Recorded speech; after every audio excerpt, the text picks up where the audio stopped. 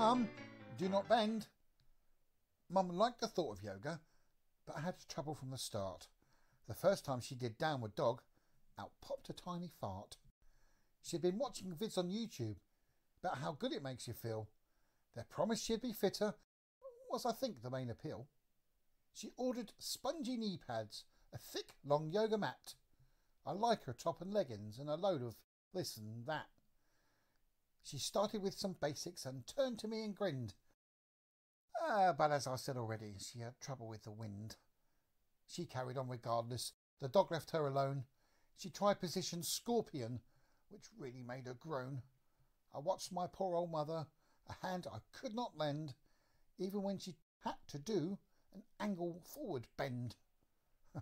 A dolphin pose then followed, then eye of needle next. It was when she tried the lotus. To Dad I had to text. My mother had got stuck there. Dad raced in from the shed, untangled both her feet and legs and took her up to bed.